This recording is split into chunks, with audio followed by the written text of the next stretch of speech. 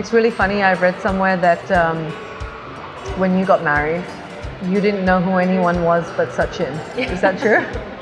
I love it. Especially at your wedding. I knew a lot of people, like a lot of cricketers who played when I was younger. Right. You know? And then there was a complete turn off when I was not in touch with cricket. And then we got married. So during the reception, a lot of people came and congratulated, and I used to, who is that? Was there anybody that you really should have known that you didn't know? I think I should have known all of them. Maybe done a little It was a bit unfair. I don't recall with who it was, but somebody came and congratulated. And so I shook hands and I said, I'm Priyanka. And the person did not say his name because he's not used to saying that. And I was like, sorry, I didn't get your name. Oh, no.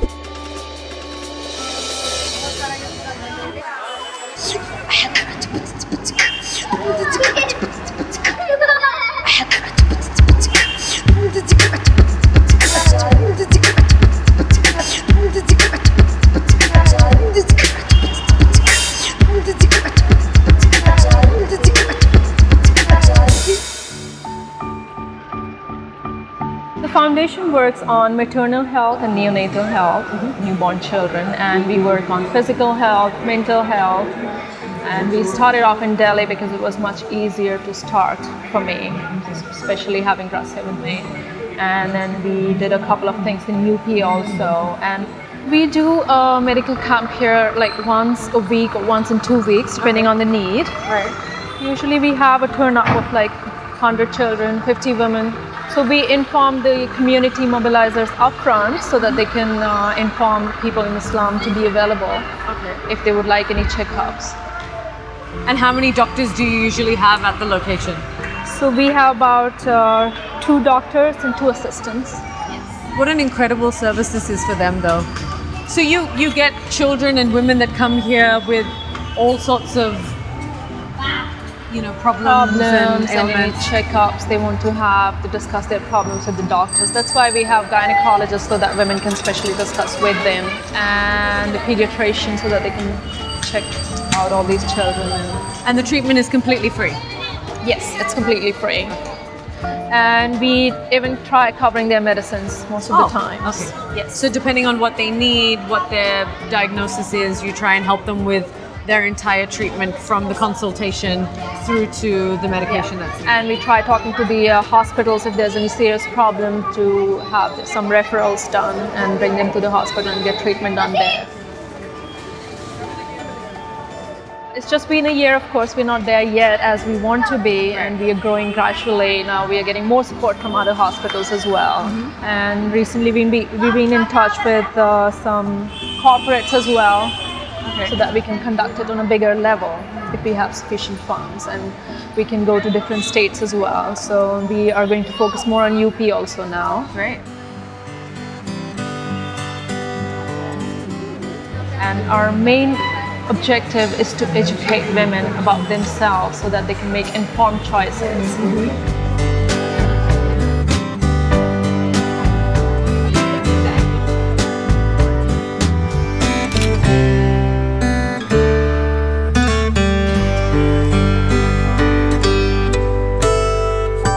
Okay, so we know you as Priyanka Raina. Let's take it all the way back to the Priyanka Chaudhary days. Your family and the Raina family knew each other quite well. Yes, they did. So we grew up in the same city. It was a very small town, a little further than Ghaziabad. And there's this complex, you call it, ordnance factory, which is from the central government. And that's where our fathers worked together. It's a very secure complex, closed. Inside you have schools, hospitals, everything. And my father was a teacher. So how old were you both at this point? I was about, when I met him for the first time, I think I was like 10. 10 years. So you've known Suresh since you were 10 years old? Yes, I did. Technically. And did your families meet a lot? Would you say your families were close? Well, my father saw him every day because he was his teacher. Yeah. And his coach as well, right? Sports coach? Sports, yes. Wow. And we were neighbors, so my mom and his mother were also very close to each other. So do you remember Suresh as part of your early childhood life? Like the two of you maybe playing together or hanging out together? Or maybe him bullying you? He used to sing a lot, I remember that. Sing a lot, really? Yeah, he loved singing even then. Is he good? He's good, yes, yeah, for sure. So were you like good friends? No, because we were not really at the same school. So Right. I do remember him singing every now and then if there were any dance competitions or any So you'd school only see each other then? functions. Yeah, yeah. And or what sometimes on the streets, or if he's playing with my brother then. And was there ever any kind of indication from your mothers or from your family? No, it was just way Not too at all. early back We were then. just too young, yes. So, and then how old were you both when you kind of lost touch in between, right? Well, when he was 13, then he went to the boarding school.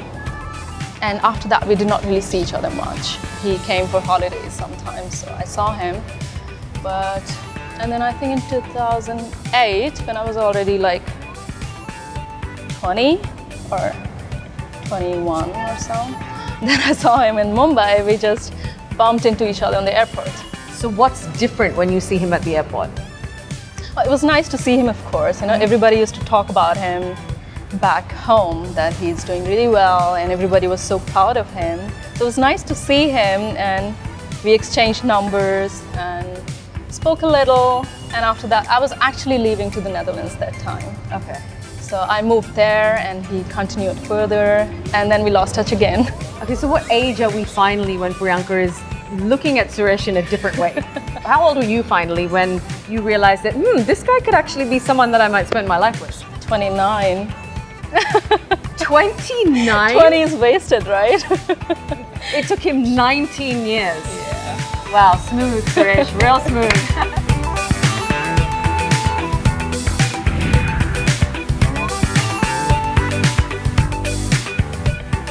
Ma'am, your coffee. Oh, thank you. There you go. Keep it here, and could you pour it, and could you just do it Some quietly? cookies for you. Yes, just quietly, please. We're in the middle of a conversation. Sorry, ma'am. Sorry to disturb. Ma'am, is that okay? Would you like some honey with that? Where's the lemon? Would you like a lemon? And honey? And just better get me- service, please? Yes, ma'am. So kind of you. There will be no tip. So when you were an investment banker in Amsterdam, were you studying for some sort of exams? Well, I did studies as well, so I was into commercial banking. Oh, so not investment banking? Not completely into investment banking, but more into the back-end side. But you were studying for some sort of exams, and I heard that Suresh would wait outside the bank with a lunchbox for you. You did. Did he? So I think that was like, I was in a training that time. Yeah. So he used to come and pick me up and also bring stuff for me, cook for me. And he loves cooking, by the way. Does he? I don't know if you're aware of that. No. So did you guys cook together? Yes. I'll be the helper, chopping onions and things like that. Oh, God. Making rice, plain rice. The exciting stuff. So when you guys are just like hanging out together, spending time together, I mean, are you watching sport because you're both sports fans? Are you watching football and cricket, or are you watching movies? It is like that, actually. Yeah. Sometimes we're watching the matches. Like last summer, we watched a lot of matches together. And World Cup, you must have watched a lot together. But are you starting to enjoy cricket as much now, you think? Oh, for sure. Yeah? Yeah. Especially if he's playing, then of course you have a heart beating if everything is going okay or not. I've always wondered what it's like for you, especially because you've been thrust into this world of cricket now, you know? What is that pressure like when you're watching the love of your life play? 50 cameras in your face, watching every reaction. What's going through your head? For me, half of my focus is always on Gracia. Okay, distraction, good. Distraction. And half is on Suresh, of course, who is playing, and on the team in general, because we are like a family, especially if we talk about IPL. It's one big family, you know, supporting the team, and it's a very special feeling that we all are cheering for the same team and wishing for it. So it comes as like a team spirit. He's had a great record in the IPL. Yeah. He's been, performance-wise, he's had such an incredible run. Let's see how much you know. How many consecutive appearances do you think that he's had for the Chennai Super Kings? Like number of matches. Like number of games. I'm going to give you a clue. It's a number between 150 and 160. That's going to be a tough one. You got 10 numbers to choose from. Let's go one by one. I'm just guessing, huh? 153. No, 158. 158. Isn't that insane? Really? He's played the most matches in the IPL. Yes. Your husband has. Yes. Isn't that crazy? That's so great. So proud. And the most all-time runs and catches. And he scores more than 400 plus runs every season. He's a star. Good that you don't ask me about that one. I didn't know either, it's okay. All I know that I'm very proud of him. That's don't know the stats, don't know the numbers. And what a great story for you to tell Gracia, right? I'm sure she'll be very proud. What is Gracia's reaction when she sees Suresh on TV? She's always screaming. Even if she's in a corner in the room, she would just come running. Oh, that's Papa on TV. Hey, Mama, that's Papa. Oh, that's so adorable. Yeah. And have you ever recorded this reaction to show him? I sometimes try. Of course, it's not the first one. By the time I'm ready with have my the phone ready. Too late. GoPros in every corner to capture the reaction. Yeah. Because I mean, he's playing at that point, but how beautiful for him to see her reaction. He's always asking me, like, did she watch the match? Did she enjoy it? Really? Yeah. I mean, because when we went for IPL, first couple of matches were very difficult because it was too loud for her, too hot, and she did not really relate to it. And then she saw other children sitting there cheering, so she started liking it. Does she understand? Like, does she have an understanding of what his world is all about? I think now she kind of does. She started relating to it. That was the whole idea, that we wanted to have a child, you know, just after we got married, because Suresh had this thing like he wants his child to see him play. Okay.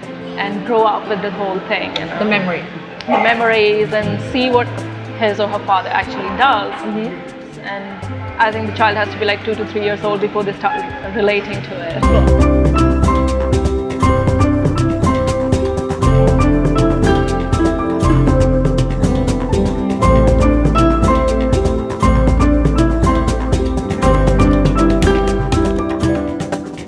So what's motherhood been like for you? Very different, very new. My mother always said, when the baby is born, the mother is also born. I did not really understand the meaning. Right. It's like there's no mother before the baby is born. The mother is also new. Yeah. I never grew up with these feelings, okay, one day I have to get married. That's how I'll become a mother. I never ever thought about it. So it wasn't part of your plan? Well, I wanted to have children, but I never really thought about it. And I was the youngest in the family, so I have never seen any younger child growing in front of my eyes. Because you've always been the baby. Yeah, so it was a very new and different experience for sure, but very beautiful. So you've entered this world of motherhood, you've decided to become a mother. Yeah. And that wasn't an easy experience for you, it was something that was quite tough for you to go through, and I know that you have nothing to hide, so I wanted to ask you a little bit about that journey and how that led to the Gracia Raina Foundation. Yes, I was still working till my 7th month. So I was still in the Netherlands, I was working there. I had a little bit of complications, so the labor needed to be induced. Okay. So doctor said, okay, this is the date we're going to start inducing the labor, and I think it takes maximum 1 or 2 days before the baby arrives. Okay. So Suresh also traveled to Holland, and he was there with me in the hospital. And we started the process for like 5 days I was in the hospital and there were no contractions. Everybody was waiting, and this was this like gala event in the hospital in the room. My mother is there, my brother is there, Suresh is there, all my friends visiting every day. Friend is doing my hair. Nice. Then the doctor said, you know what, you're not ready yet, so maybe it's nice that you go home and take a break. So we went home and we said, okay, let's go out, have some dinner tonight. So we went after all that.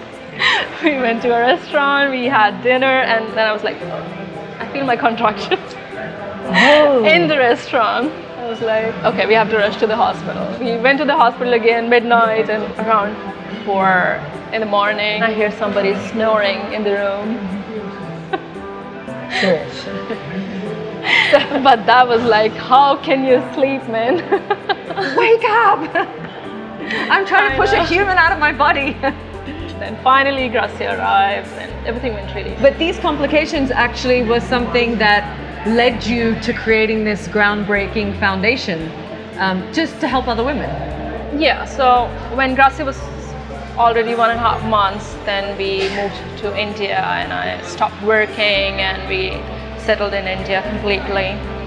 And then the whole experience started because you are up whole night, there's this new baby you have to take care of. And I got into this spiral of thing like, I want to be the perfect mother, I want to be the perfect wife, I want to do it all perfect. And then something in my mind said like, you have to really calm down and relax.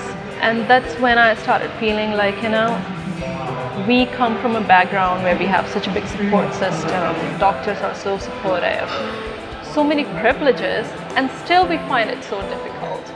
What about people who have nothing, not even enough food?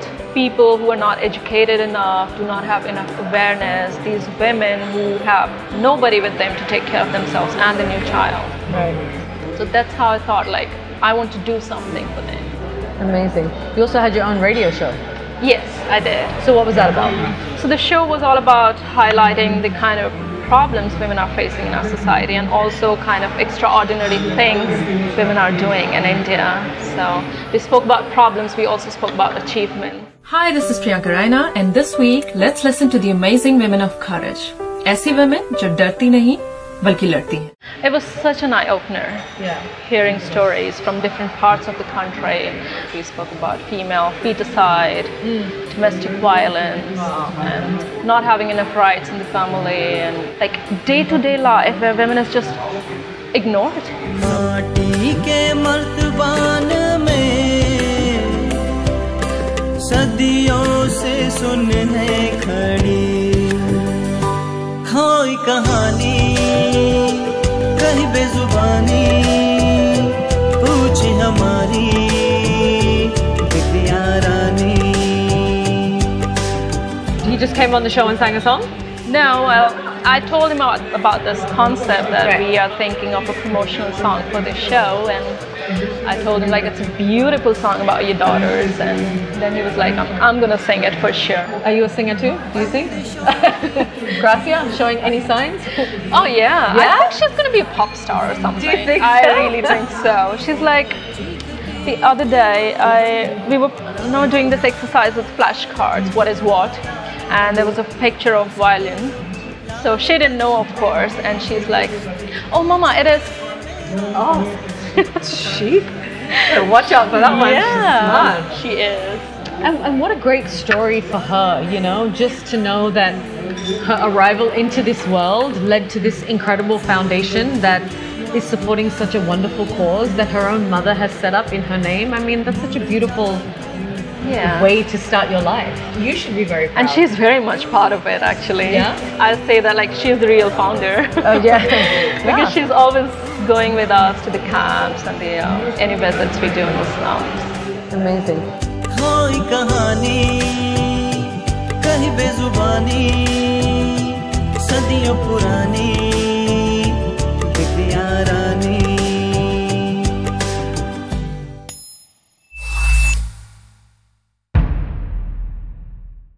Hey guys, thanks for tuning in to Miss Field. We've got plenty more episodes coming up for you with a kick-ass lineup of women, so hit subscribe so that you don't miss a thing.